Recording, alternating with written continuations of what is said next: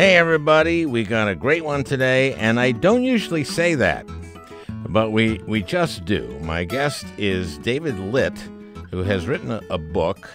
He has a book out. It's called Democracy in One Book or Less: How It Works, Why It Doesn't, and Why Fixing It is Easier Than You Think. Now, I don't judge a book by its cover. I judge it by its title. And this title's not great, to be honest. And I can say that. I'm the guy who wrote Rush Limbaugh is a Big Fat Idiot and Other Observations, and Lies and Lying Liars Who Tell Them a Fair and Balanced Look at the Right. I know a good title, okay? But I knew that David had worked in the Obama White House, and he had been the guy who supervised President Obama's White House Correspondents' Dinner speeches, his monologues, from 2013 on, and they were all great. Obama just killed at all these. And the publisher sent me the book, and I read. It's great. It's great. It covers everything that's wrong with our democracy, but it does it in a way it's really insightful, and it's a terrific read. It's funny all the way through. Not like my stuff, like hilarious, but still funny. Anyway, we'll be talking to him in a bit. Just a couple of comments about the week, about the news. How about that Supreme Court, huh? The good decisions, 2 of them, on LGBTQ rights in the workplace. Great decision by Neil Gorsuch, for God's sakes. 6-3. I do have to say that Alito's dissent was very gay, in my opinion. And this one I took personally. I am a member of the LGBTQ community. I'm half a B. Now, my experience with that joke is that I have to explain it. B is bisexual, and half a B is, okay? Okay. That's for the folks who thought the ad for Cigarette Aficionado was a real ad, that it was for a real magazine, and who got mad at me. Great decision on DACA. Thank God Robert's again on the right side, but he won't be on something really awful very soon, I'm sure. Okay, go peeps of business. 1, subscribe. If you subscribe, you'll know when a new one is up. Next week, a great interview, and I mean it, with Melvin Carter, the mayor of St. Paul. It's a great one. So subscribe. I also wanted to give a shout out to Talking Feds. It's a podcast that Marie Claire calls the second best political podcast out there. I guess I was first. So I was just on Talking Feds with Norm Ornstein, David Frum, and the host of Talking Feds, of course, Harry Littman. Speaking of which, the Al Franken podcast is starting a new podcast under our umbrella, and the first one is Morning Jew. Sarah Silverman will be in the Mika spot, and Norm and Frum and Harry Littman will be regulars, along with Ruth Marcus, Michelle Goldberg, and Howard Fineman. Also, Pod Damn America with the Reverend Jeremiah Wright will be coming under our umbrella. So look for those. And now my conversation with David Litt. It's a great one, for a change. Tell me what the role was for Obama's White House Correspondents' speeches, what your role was. So I started at the White House in 2011, and when I started there, John Lovett, who's the host of Pod Save America, one of the co-hosts, he was like the token funny person in the White House. And then he left a couple months after I got there. So in 2012 onward, I was like the token funny person, kind of by default. The way we did the correspondence dinners was we would curate jokes from all over the place. So I would write a lot of jokes. We would have people who used to work for the president pitch in with jokes. We would have a lot of people from Hollywood and so on. They'd write jokes. And so part of my job was writing, and then part of my job was just taking, 600 or so pitches, essentially, and culling that list down to about 40. And we'd bring that into the president, and then he would kind of go through and pick out the ones that he liked. And usually we ended up with about 30, that finally made the cut. And were you in charge of like putting them in order and sequencing them, or did you work with the president on that? A little bit of both. Usually we would go in and say, here's just a list of jokes. And then I would start to think about how we script them and how we order them. And, like any speech, I'd work with the chief speechwriter on that and so on. And the way I would always put it is like, if everything went well with the Correspondence Center, that was a team effort. If it had gone poorly, it would have been my fault. So that's sort of They always went well. Congratulations. Yeah, they always went well. So I never got blamed. Were you ever like in a conversation with the president and saying like, no, that works? A little bit. I think when oh my gosh, I would have loved to have seen that. Yeah. So when the first person I ever talked to about speechwriting said to me, here's the thing about speechwriting. The good thing, the exciting thing is you get to write things that people will pay attention to, right? If I have an opinion, it doesn't really matter. And if Barack Obama expresses a similar opinion, people actually pay attention to that. But he said to me, and he was a John Kerry speechwriter in the Senate when he was telling me this, he said, at the same time, if you and your boss disagree, by definition, your boss is right. So that is just kind of a difference between speechwriting and even joke writing, I think, for political figures ends up being a type of speechwriting. And, being in a more kind of artistic writing setting. But there was one time, I will tell you, there was a time. So I don't know if you remember the Charm Offensive in 2013. There was this idea that President Obama would spend more time. Yeah, okay, the Charm Offensive. He was going to spend more time. He was spending too much time with the family, right, and not enough schmoozing Capitol Hill. And if he invited Ted Cruz to a Super Bowl party or something, then suddenly they wouldn't try to shut down the government. It didn't work. I think we all kind of knew that, we were trying. And we were still at the sort of tail end of trying during the Correspondence Center that year. And someone else pitched this joke about what I learned about the Senate. And I went through the joke and I was in the Oval with the president. And I said, Mr. President, here's one we like. And he said, I don't really get that. And so I said, well, Mr. President, you kind of need to say it. It's about how the Senate is like high school. So you need to say it in like a Valley Girl accent for it to work. And he kind of he gave me a look that meant, let's move on. And instead, what I said was like, Mr. President, you have to say, well, I was talking to Lindsay, who was talking to Ted, who was talking to John, and they were all like talking. And then I looked at President Obama, and I had this moment of realizing that I had just done this in the Oval Office, talking to the President of the United States. And President Obama looked at me and he said, yeah, that'd be funny if a comedian did it. And that was the last we ever talked about that joke. Of course, because you went one thing too far. Yeah, also he was right, in fairness. He's absolutely right. No, you don't want him trying too hard in that way. One of the things that I think made President Obama very good at telling jokes is that he understood that part of the joke was that he was the president and he was telling the joke.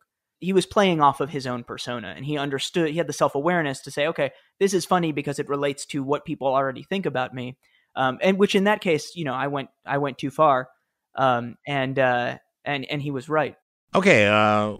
Let's talk about your damn book. It's about our democracy and how it doesn't work. And actually, you have some pretty good ideas on how to approach fixing it. Yeah, to me, this is a book about this dynamic that kept coming up when I worked for President Obama. And of course, it's even worse in the Trump era.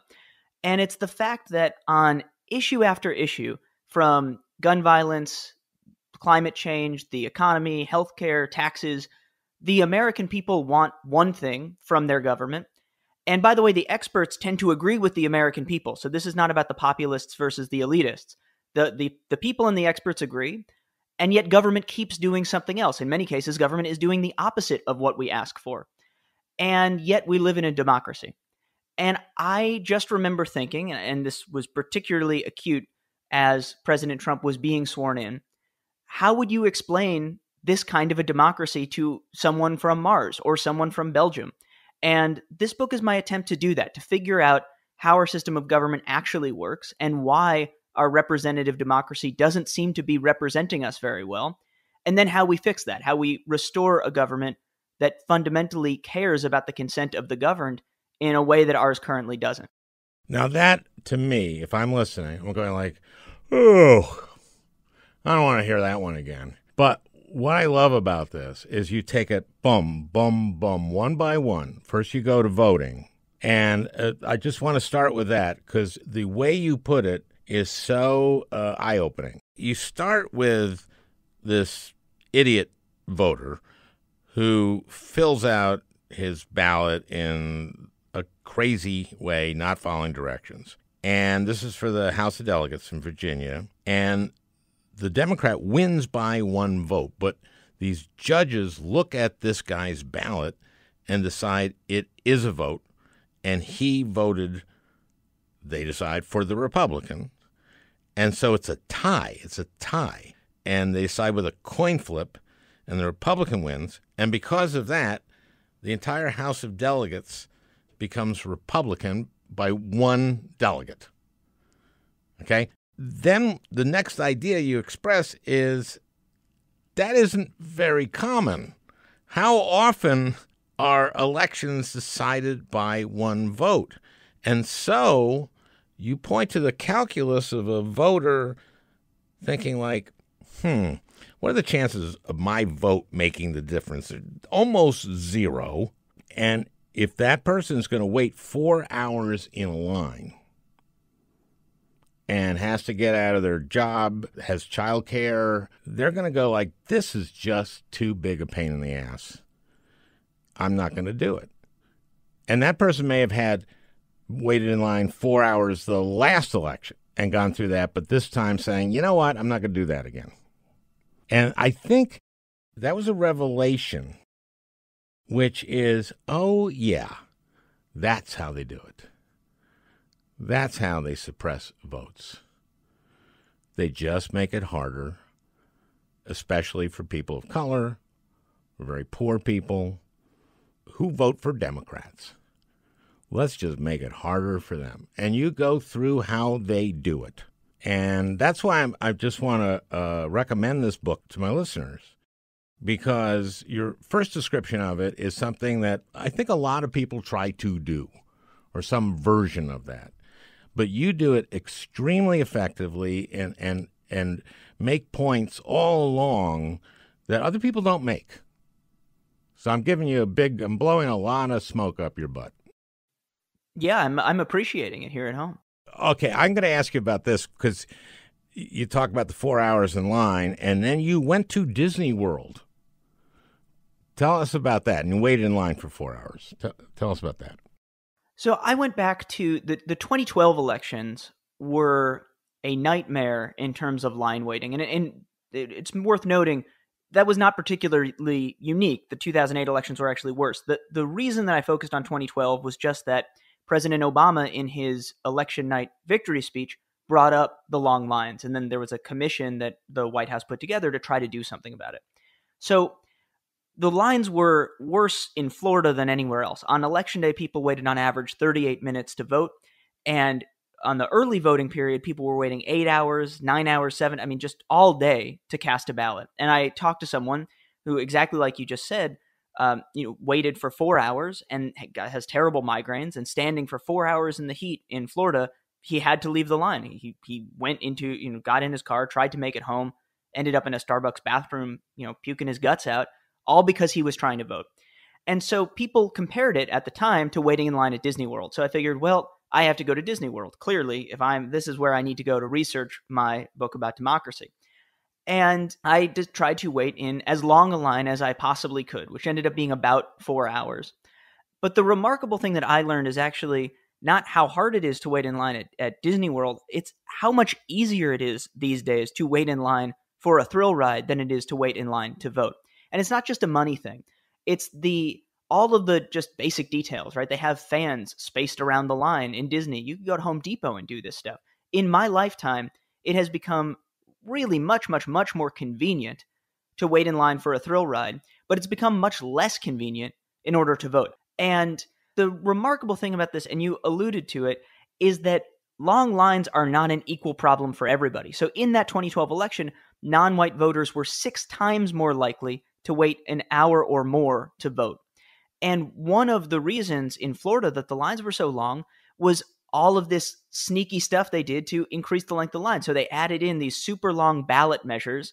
And the way that line management works is if you can just take, if everybody takes 2 or 3 minutes longer, it doesn't just add a little bit to the line. It is the difference between an efficient line and a line that goes out the door for hours and hours. So by adding these extra long ballot measures that were full of nonsense and not terribly important, the point wasn't to have people actually vote on them. The point was to get people confused in line as they read them so that the lines would get longer and longer. They were trying to keep people from voting rather than make it possible for people to vote.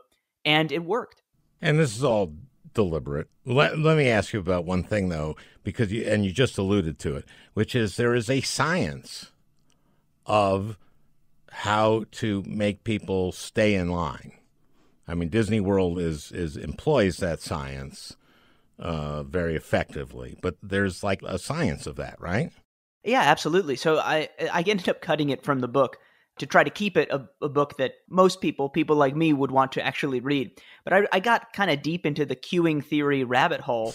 and if that's where you want to take this podcast, I'm more than happy to, although your listeners probably will be deeply unhappy to. But yeah, we can touch on it a little bit.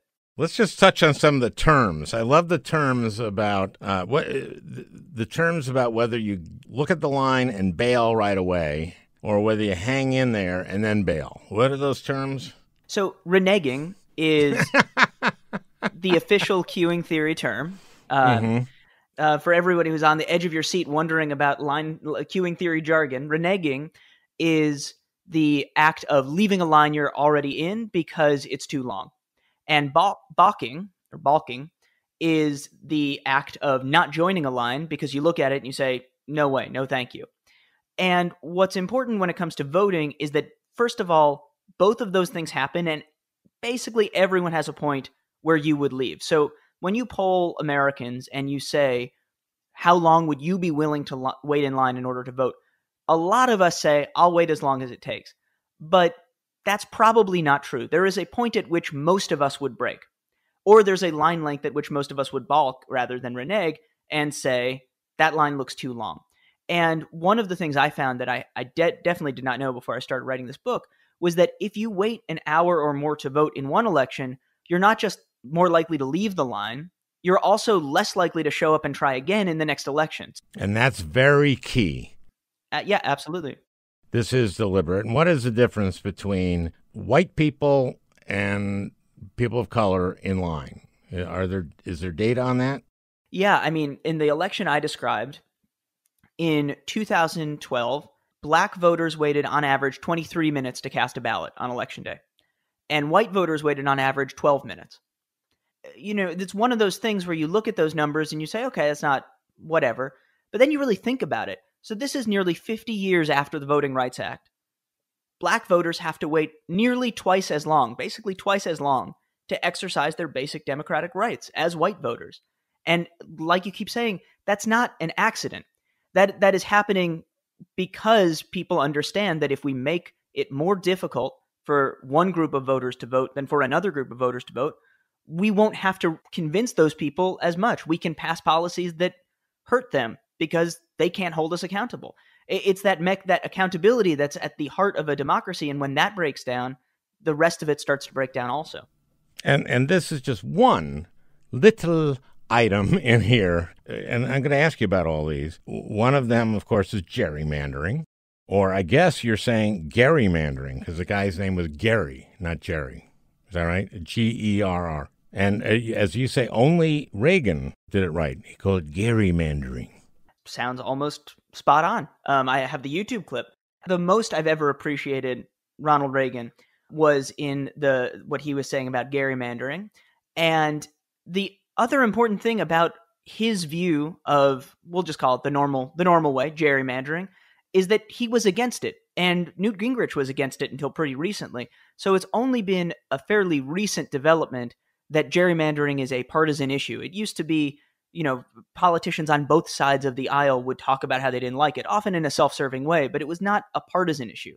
And so many of these things are becoming, basic functional democracy issues are becoming partisan, which is not good, but also not at all surprising, sadly. So basically, I mean, what gerrymandering does is draw lines so you get all the Democrats in districts. This is for Congress, for the House, and also for state legislatures. Basically, you create districts where it's 90-10 Democratic, and then in other districts, they construct districts that are 60-40 Republican. That's sort of the basic idea, right? That's exactly right. So the technical term would be a vote sink. What you want to do if you're trying to gerrymander an area is stuff as many voters as possible from your opponent into one district so that they win that district every time, but by a whole lot. And what that essentially does is lead to what we call wasted votes, right? So, for example, I grew up on the Upper West Side of Manhattan. Jerry Nadler. Yeah, Jerry Nadler. Jerry Nadler's district is bright, bright, bright blue or deep blue or whatever, however you want to describe this color blue. It's very blue. Deep blue.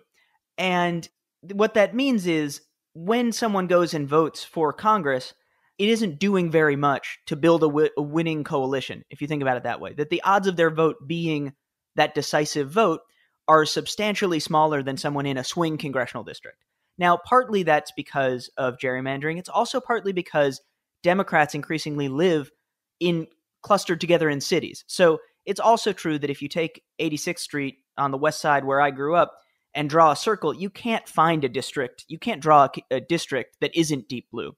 So it's these two things working together where Democrats have increasingly moved to cities or being found in cities. And then on top of that, you have Republican state legislatures who won big in 2010, very aggressively gerrymandering this map, which is now more easy to gerrymander. It's easier to draw these vote sinks than ever before. And just to wrap that up, the reason those vote sinks are helpful is because then you draw what you just described, the 60-40 districts. So those are a little bit closer. Your voters have more power than they do in a uncompetitive vote sink, but they're still just outside the reach of even a big blue wave, or if you were gerrymandering the other way, a red wave.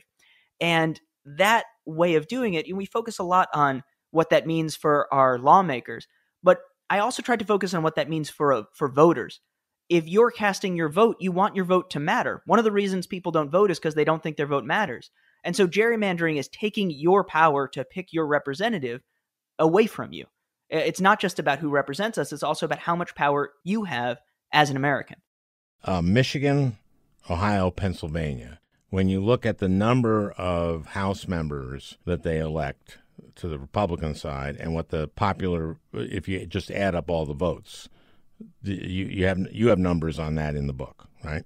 Yeah, absolutely. So Ohio, for example, again, I'm using the 2012 election because that's one where there's a lot of data, but there's plenty of other examples like this. Ohio, a majority of the voters, or it was basically 50-50. I believe it was a majority picked Democrats. Maybe it was a tiny, tiny majority picked Republicans. Either way, it was essentially a 50-50 race. It was a swing state in 2012. And yet 12 of the 16 representatives representing Ohio were Republicans. And this kind of thing happens, some similar pattern is there in Michigan, North Carolina, Pennsylvania. You had all these states, and you had this at the national level where Democrats won the national popular vote for the House. More people picked a Democrat than a Republican in 2012. And yet Republicans held on to their majority by a substantial margin. And you had John Boehner election night saying, the voters have returned us to Congress. They want us to continue leading. Well, no, actually, we, the people, said the opposite. We wanted John Boehner to stop leading Congress. But because of the way the districts were drawn, that didn't matter. What we asked for isn't what we got. And that's the pattern that we see again and again. You talk about voter purges. And, the governor of Georgia is now governor of Georgia because he was Secretary of State of Georgia, and he purged voters. They say that all the time. They're dead people on the rolls. Yeah, when you die, you can't call them. I died. Take me off. So that's not like fraud. That's one of my favorite things they say. It's really remarkable. And I will say, the more I dove into the history of our elections, the more you just see the history of American politics is the history of people falsely claiming fraud in order to try to kick people who would otherwise be eligible to vote out of the electorate. This is not new. What is new is just how aggressive things have gotten. And I think that's exactly right. So the difference between an untidy registration list and a fraudulent election, people who are not, for example, if someone is dead, as you just said, and they're registered, they can't vote. They're not going to vote. And we don't see widespread cases of dead people voting. That's happened, though. It has happened. And when we look at election fraud, it also was much more common earlier in America's history. And now the type of election fraud that the conservatives claim to be the most worried about, which is in-person election fraud. So not just election fraud, like we saw Mark Harris, a Republican, commit in 2018, which was an absentee ballot fraud that his campaign conducted. But Right. they're worried about me showing up at the polls and saying, oh, actually, I'm some long dead guy and I'm going to vote twice. Or I think Trump literally said, did Trump say they put on, someone goes and votes, they put on a disguise like a mustache, or they hide behind a bush like in a cartoon, and then they vote a second time. And yes. That's just Don't I know preposterous. you? No. Right. Weren't you here a second ago? And that's just totally false. I mean, the odds of an in-person vote being fraudulent are approximately 1 in 35 million, according to all of the best studies on this. So the chances that an in-person case of voter fraud will swing in a presidential election, that is most likely to happen if you just ran the numbers sometime around the year 120 million AD. And by then, voting technology will be very different. What is a much bigger concern isn't people adding votes fraudulently, it's people subtracting votes fraudulently by kicking eligible voters off the rolls. That can absolutely swing an election, and we know that it has, not just way in the distant past, but recently, and even in cases like the 2000 presidential election, which almost certainly would have turned out differently without these voter purges that were way too broad and targeted African-American voters. And that was the presidential election decided by, 526? Was that it? Or what was it? I was going to say 537, but we're on roughly the same page. Something like that. No, I was testing you. Okay, speaking of Wyoming, let's talk about the Senate. I used to go up to Mike Enzi and John Barrasso, the senators from Wyoming, and I'd say to them, you guys shouldn't be here. Because there's no one in your damn state. And you guys really shouldn't be here. But the Constitution says every state has 2 senators. And you write about that, and you actually have a couple solutions. So the remarkable thing about the Senate, and you alluded to this at the beginning of our conversation, was, we say in America we have one person, one vote. And what we mean by that is that everyone's vote counts equally. So, the same way that if you spend $5 and if I spend $5, we can buy the same amount of stuff at a store, our votes should count equally. That is not true in the Senate. In the Senate, Wyoming is, I believe, 1/68th the size of California. We're talking about the book writing process or the research. I spent a whole day just trying to wrap my head around how tiny Wyoming is, how few people live there. And if you're listening to this and you're from Wyoming, this is not personal. They know it. Yeah, right. Look around. There's probably no one there. If America was like a 2-minute, if you have a 2-minute movie and then you just took 12 seconds, that 12 seconds is Wyoming compared to America. It's rounded to the nearest 0.5%. Wyoming doesn't exist, and neither does Vermont, by the way. Because of this quote-unquote great compromise made at the Constitutional Convention, Wyoming still gets 2 senators, Vermont still gets 2 senators, and California, which is massive, gets 2 senators. And what we see is, for a number of reasons, that ends up really favoring Republicans right now. The biggest reason is, by definition, if your state is home to a really large city, you're an above average state in terms of population. You have more people than average. And because Democrats tend to live in cities, then by definition, the states that are more likely to have a lot of Democrats are also more likely to be underrepresented in the Senate. And so I have it in the book somewhere, but if you look at the numbers, if you only looked at the states that are weaker than average, in other words, the states where your vote counts less than it theoretically should if votes were allocated based on population like they are in the House. Democrats would currently hold, I think it's a 57-43 lead in the Senate. It might even be bigger than that. I can find the page at some point. But the point is, the states where voters have less power than they ought to also happen to be the blue states. And there isn't a lot we can do about that, because at the Constitutional Convention, the people from the big states, which includes basically anyone who had a role in Hamilton, right? Alexander Hamilton was against the Great Compromise. James Madison was against the Great Compromise. The Great Compromise is that every state gets 2 senators. Exactly. And it really bugs me that we call it that, because that's how I learned about it in school. But it was not a compromise in the sense of everybody got together and agreed this was a good idea. It was a compromise in the sense of the big states said, it's this or we get nothing, because the small states threatened to walk out. And so they basically, Elbridge Gerry, actually, of gerrymandering fame, was the one who cast the deciding vote that passed the Great Compromise. And even he said, basically, we're being bullied into this. It's the small states that were for that, not the big states. Delaware said, if the large states do not do us justice, we may have to break away from this new America thing and team up with a European power like a Spain or a France. And so, this was not a small threat. This was right after the Revolutionary War. The idea of bringing European powers back to the continent in that way was, these were fighting words. And so that's why we got the quote unquote Great Compromise, where we have 2 senators per state. But it's also the only piece of our Constitution that we cannot change even by constitutional amendment. So the only way we could change the way that senators are allocated among the states is to rip up the Constitution and start over, which we're not going to do. The best we can hope for there, I think, is to do what we have done in the past, which is strategically admit new states to try to balance things out. D.C. obviously should be a state. D.C. has more people than Vermont. It has more people than Wyoming. Those of us in D.C., we pay more federal taxes than I think 22 other states, despite having very few people. Taxation without representation is currently on all our license plates, but it's that's cold comfort to have a slightly sarcastic license plate versus having senators and representatives.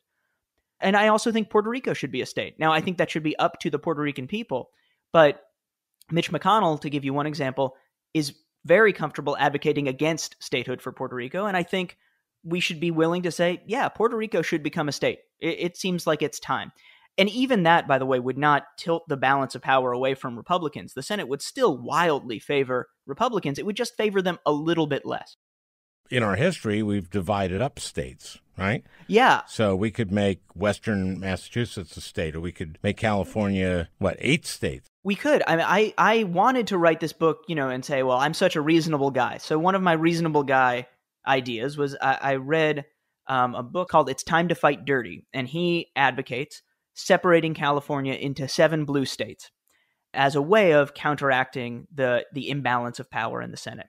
And I read about this idea mostly so that I could dismiss it in the book and show how even-handed I was. Yeah. And then I ran the numbers on it. And if you had California as 7 states plus DC plus Puerto Rico, it still would not favor Democrats. It would even things out. I believe the tipping point state in the Senate would then become New Hampshire, which is basically completely even when it comes to its partisan lean. And so I don't think we're going to do that, because Californians don't seem eager to split themselves up into 7 states. But that should give you a sense of what a small c conservative institution, and in this case, what a large R Republican institution, the Senate is. And it also means that even when Democrats are in control, and this is something that you know about as well as anybody, is even when Democrats have 60 votes, that 60th vote is coming from a state that is redder than the country as a whole. Which will get us to the filibuster, and we'll discuss that later. I want to go sort of in the order of your book. Campaign finance. Let's go to campaign finance. Should we go right to Citizens United? You want to go there? Yeah, let's do it. Okay, this is, I would say, one of the least. I tried to be pretty hopeful. This is not one of the more hopeful parts of the book. That's because of the damn Supreme Court. Okay, Citizens United. Again, this is 5-4 vote in the Supreme Court. Anthony Kennedy wrote the decision, and he said, basically, this is just allowing people to spend all the money they want on presidential elections. And he said a couple things. One, he said, this is great because you'll disclose everything. He said that in the opinion. And secondly, he said it does not present the appearance of corruption, right? He said that basically removing the guardrails to virtually unlimited campaign spending, and of course the follow-up decisions to Citizens United then removed even more of those guardrails, will not create either corruption or the appearance of corruption. So in other words, not only was he promising that politicians won't act in a corrupt way because these super wealthy donors now have more power than ever, he was also saying that the rest of us aren't even going to be bothered by it. We're going to be fine with it, which clearly turned out to be false. I mean, by now we know he was wrong. Let me ask you about that. Can't you go like, hey, you wrote this opinion, and we can prove that what you said ain't true. You said in it, this is not going to create even the appearance of corruption. But if you poll the American people, they think it does. Therefore, that's the appearance of corruption. So go back and reverse this, you schmucks.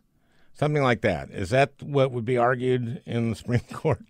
I think in exactly those terms. I think the strange thing is that in so many fields, being very confident and being very wrong and not changing your opinion when you're very wrong. Like if you were a surgeon and you kept getting it wrong in this way, people would at some point say you need to either change what you're doing or you should stop being a surgeon. I think it's not just on the court, but also throughout our political process. Being wrong and not being willing to admit you're wrong can oddly be helpful in terms of accumulating power. I mean, we started off talking about the false fear over voter fraud. Ronald Reagan said that we would have voter fraud if you could register to vote by mail. Mitch McConnell said we would have voter fraud if you could register to vote at the DMV. We didn't. And yet they refuse to recognize that. And that actually ends up being helpful because, of course, what they want is not really connected to voter fraud. And so I don't know what was going through Anthony Kennedy's head when he wrote that decision, but I think that stubbornness makes it very hard to get people to change their minds. It also makes it's not just the appearance of corruption among legislators or governors or the president who might take donor money and then act in a way that gives those donors influence. It also leads to the appearance that the Supreme Court is acting in a way that is much more partisan than it should be because of exactly what you said. The facts have changed, and the facts are now very clear that the court got that wrong, and yet the opinions don't change. And that's not changing facts doesn't always change opinions. I think we all know that, but it should on that level. Well, we have a 5-4 court, and Mitch McConnell appears in your book a lot. And he doesn't come off well. Is that fair to say? Yeah, I'd say he probably is not the hero of this book, to put it slightly mildly. Yeah, he's sort of the villain in the book, and for good reason. So cynical, this guy. I didn't talk to him much when I was in the Senate because I didn't have much to talk to him about, frankly. He had a good speechwriter, so every once in a while he would do a nonpartisan speech that was a good speech. Huh. So I would go up to him and go like, that was a good speech. That would be kind of what I'd say to him. And then he did a speech at the spouse dinner. There's a spouse club, and they have a dinner every year. And he gave a nice speech. And so I went up to him, and I said, that was a nice speech last night. He said, well, you can't go wrong quoting Mansfield. I just took a little risk here, and I said, I like those speeches better than your evil speeches. And he said, I like the evil ones better. And I thought, wow, he's funny. I thought, okay, that's funny. I got to give him credit. That's funny. So then when he gets to be majority leader, I get requests from the press to tell a story about him. So I figured this was a private conversation. That's the story I want to tell. And I figure I better just clear it with him. Okay. So I go up to him on the floor and tell him that. He goes, well, I guess that's okay. I said, well, that was funny, what you said. And then I talked to him a little bit more, and I realized, no. It wasn't. He likes the evil ones better. And the point of the story was Mitch McConnell has a sense of humor. But then I just I couldn't even say that. He's awful. Let's talk about, what I want to talk about is the blue slip. And you mentioned this, and you're talking about judges. Mitch McConnell, and it is Mitch McConnell, and it is the Federalist Society, and it's Trump, but it's Mitch McConnell, has ruined the federal judiciary forever. And the blue slip is a perfect part of this. You want to explain what the blue slip is for the folks listening at home? The blue slip is a tradition, and the way that it works is it says if you're a senator and a nominee is offered, the president picks a nominee from your home state, regardless of whether you belong to the president's party or not, you need to give your thumbs up in order for that nominee to move forward. You have to turn in your blue slip. And if you don't turn it in, the nominee is not considered. And so that's one of the ways that our political process and everything about the Senate, at least in my experience, which is less than yours, obviously, but from what I could tell, everything about the Senate doesn't really make that much sense. And this was one of those elements of the Senate, kind of grew up as this tradition to protect judicial independence in this roundabout way, because it meant that in many cases, nominees had to be approved by a senator from the opposing party to the president. They got rid of the blue slip on me because I wouldn't turn on my blue slip on this nominee for the 8th Circuit, that Minnesota seat. And I told him I'm not going to hand in my blue slip on this guy. He was on the Federal Society shortlist for the Supreme Court. And he just, his jurisprudence was jurisprudence I didn't agree with him. He wasn't a terrible person by any means, but I just did not want him. Then what you do, you put a commission together in your state, a committee together, and I say, okay, you're a Republican president. You get a Republican, but I'm going to put a group together of respected people in Minnesota. They're going to pick somebody or a few choices of people that are really respected and should go on a circuit court. And that's who ended up in the circuit court. So that's why the federal judiciary was respected. Now it's just these Federalist Society, boom, boom, boom. And you write about this. And we've discussed this on this podcast, that the Federalist Society it's a pipeline, and you have to be 100%er in order to get these nominations. Something I left out of the book, but I thought was fascinating. I talked to Brian Fallon, who's the executive director of a group called Demand Justice that's trying to push back against this terrible mess that is happening in the courts, which, by the way, is bad for everybody. When the judiciary loses its reputation for nonpartisanship, that's not good in the long term. That's just bad for the country. And he explained to me what Republicans have done really well is they will launder nominees. So you start off, you're a political hack, and then you get nominated, let's say, to a statewide position where no one's really paying attention. And you get nominated to a nonpartisan sounding statewide position, and you get a conservative governor to do that. Then you take that person and you use their new title to get them a spot on a district court where you don't usually have these big fights, the lowest tier of these federal courts. Then, once someone's a district judge, you can say, well, look, there was a nearly unanimous vote to put them on the district court, so now they should be a shoo-in for the circuit court. And then you move them up in that way. And one of the things that I will say Republicans do very well and have done very well is play the long game. I mean, Mitch McConnell called his memoir The Long Game, and do this over, not just over one presidency, but over a decade, over or more. But it's a way of taking people who start off as completely partisan hacks and turning them into respected or quote unquote respected judges. So it is really remarkable how efficient the machine is now to turn political ideology into judicial nominations and ultimately into judges. One of the things that I didn't fully appreciate until I started working on the book, and your listeners may be more familiar with it than most, but I certainly didn't know it, is that when we talk about new rules in the Senate, or norms and precedents and rules, particularly in the Senate, the distinction between those is not always that clear. So what you're saying is exactly right. So when Democrats retake the Senate, which will hopefully be in November, but it'll be at some point, they're not going to bring back blue slips, and then a new precedent is set. And because the Senate runs on precedent, that basically means a new rule has been created. It's the same as with the filibuster, where when McConnell said, well, you need 60 votes to pass basically any law, it was technically, he didn't pass a new rule. The Senate rules didn't change. But for all intents and purposes, he created a new rule in the Senate. And then when Trump took over, that was the rule that Democrats went by. And by the way, which makes sense. There's no reason Democrats should have played by a different set of rules. People don't, I think, remember back, but that wasn't the case before. He used the filibuster, and you'd have to get 60 for it to go forward.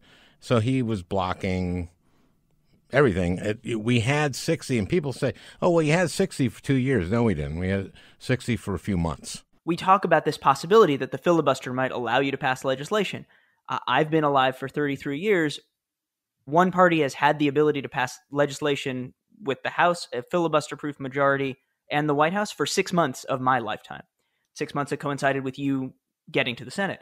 I was the 60th vote. I was it. Right. And that is not likely to happen. And this is where all this stuff is connected. We were talking about the way that the Senate leans toward Republicans. Well, to get to 60, Democrats have to win a lot of really conservative states. I believe to get to 60, Democrats have to win South Carolina and every state to the left of South Carolina, which includes a lot of very, very conservative states. And that's the easiest path. Republicans could technically get to 60 without winning a single blue state. They would have to win all the swing states and all the red states. So it's not just that the filibuster makes it hard to pass legislation. The filibuster, combined with the way that the Senate works, makes it much harder for one party to pass legislation than for the other. And that's the reason, by the way, that even though Trump tweeted at Mitch McConnell, get rid of the legislative filibuster, he didn't do it because he knows that it works really well for his party. Well, because they do nothing. They do nothing, and then they can legislate using the judges that they put on the bench. So he did get rid of the filibuster for judges, because now you can have judges pass your policies and your fingerprints aren't on them. You can have judges essentially pass unpopular policies. Well, in fairness to him, in fairness to Mitch McConnell, we got rid of the filibuster on circuit court and district court judges because they were blocking these judges for the D.C. Circuit, and it was an impossible situation, and I think Harry did the right thing. And you're talking about the filibuster in this in terms of legislation, and you come to the conclusion that we've got to get rid of the filibuster. That's exactly right. I started off thinking the filibuster has real value. Certainly when you're not in charge, the filibuster has a lot of value. I mean, the Trump era would have been much more devastating if in 2017, for example, the Republicans could have just passed everything on Trump's agenda or what passed for Trump's agenda, McConnell's agenda, whatever you want to call it. The filibuster absolutely protected a lot of Americans from some really bad things happening. And what changed my mind was I talked to Sarah Binder, who's a professor at George Washington University, and she's testified before Congress on the filibuster and the history of the filibuster. And I also talked to Marty Paoni, and I don't know if you ever ran into Marty in the Senate. So he spent 30 years in the Senate as kind of the main rules guy for the Senate Democrats. He was the procedure expert. And then he went to the Obama White House, which is where I met him, and he was our legislative affairs guy for the Senate. He is an institution. I mean, literally, when I went and interviewed him for the book, he was wearing a tie that had pictures of different columns on it. Like this is somebody who is an institutionalist through and through. And what Marty pointed out was that once the Republicans, the Mitch McConnell Republicans, once they realize or once they decide that ending the legislative filibuster is going to be in their interest, they'll do it. And so once you know, and I think we can be pretty certain that he's right about this and that this is going to happen, once you know that the legislative filibuster is going away at some point, it's not just a question of if, it's a question of when, then the only real question becomes who's in charge when this new power is given to the majority party in the Senate. Is it going to be a group of people who can use that power responsibly or not? And so I would much rather have Democrats be in charge when the filibuster goes away than wait for Mitch McConnell or some future Mitch McConnell to do it when it benefits Republicans in the Trump mold. And so that's ultimately why I think we should do that. It's not because I think there wouldn't be any unintended consequences. It's not because I think it would lead to some kind of utopia. The history of the filibuster is that trying to reform it inevitably creates consequences you didn't expect. but I think it's worth the risk at this point. And Sarah Binder, the professor from GW, she pointed out, she said, I don't really have a strong opinion over whether legislatures should pass lots of laws, but I do think they should vote on laws. And the filibuster, the remarkable thing about the filibuster is that technically the Senate isn't really voting on stuff anymore, or at least it isn't when, in a situation where laws are being filibustered all the time, right? So that, I think, those two things really convinced me that the issue with the filibuster is not how we reform it. It's whether we can convince 50 plus one Democrats that it's time for it to go. Let me ask you what reaction you are getting to this in terms of, is any of this getting some kind of, okay, I like this. We're going to do some of this. So one of the things I will say that I am very, very encouraged by is when I started writing this book about 3 years ago, a lot of people I talked to basically said, why would you be writing about any of this stuff? Like, no one will really find it that interesting. And also there's bigger fish to fry. And now as it's coming out, I have to say my bigger worry is maybe I was behind the curve, which is a great problem to have. Now, I don't think that's generally true. And I think there's a lot, I hope, that the book has to offer. But the reason that I say that is gerrymandering is something that people, not just in political science circles, but throughout politics, are talking about. Voter suppression. So on all of these issues, I do feel like we are recognizing that, like, hey, the rule book got rewritten when we weren't paying attention. And at least we're paying attention now. I have tried to run some of these things. For example, about the legislative filibuster, I have a lot of friends who have worked in Congress, who have worked in the Senate. Many of them are kind of more institutionalist in that sense. And so I field tested some of these things. And I think there is a sense that whatever we're doing now isn't working and that we're not going to be able to just muddle along. It's not that if we just wait long enough, the demographics change or something changes and then we get the democracy we deserve. I think people are realizing that the alternative to a well-functioning democracy is going to be authoritarianism. And I think that realization is waking people up. There's so much that we need to do, and thank you for, just pointing those out in this book. And again, congratulations. Thank you so much. I really appreciate it. And this has been a really enjoyable conversation. So thank you. Well, I hope you enjoyed listening. That beautiful music is by Leo Kottke, the great Leo Kottke. I want to thank Peter Ogburn for producing this podcast. We'll talk again next week.